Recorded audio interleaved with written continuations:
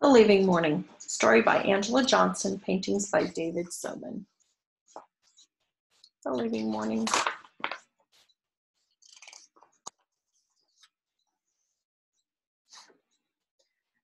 The leaving morning happened on a soupy, misty morning when you could hear the street sweeper.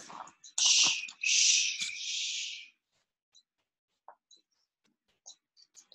We pressed our faces against the hall window and left cold lips on the pane. It was the leaving morning. Boxes of clothes, toys, dishes, and pictures of us everywhere. The leaving had been long because we packed days before and said goodbye to everybody we knew.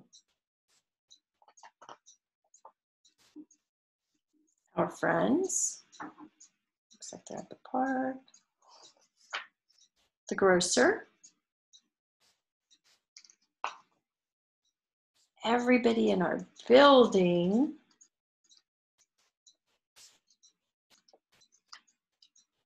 and the cousins, especially the cousins.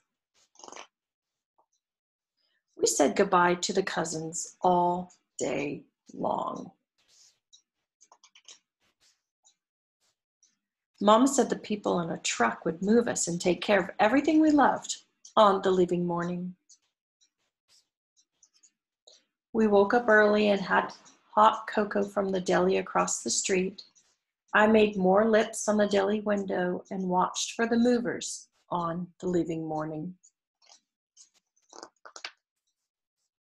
We sat on the steps and watched the movers. They had blue moving clothes on and made bumping noises on the stairs. There were lots of whistles and, "Watch out, kids." Got me a moving hat and a kiss on the head from Miss Maddie upstairs. And on the leaving morning, she told me to watch myself in the new place when I crossed the street and think of her. I sat between my mama and daddy, holding their hands. My daddy said in a little while, we'd be someplace we'd love. So I left lips on the front window of our apartment and said goodbye to our old place on the leaving morning.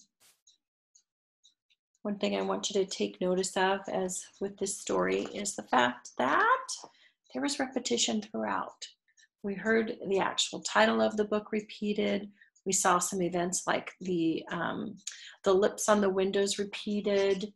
We saw them saying goodbye to people kind of throughout the story being repeated.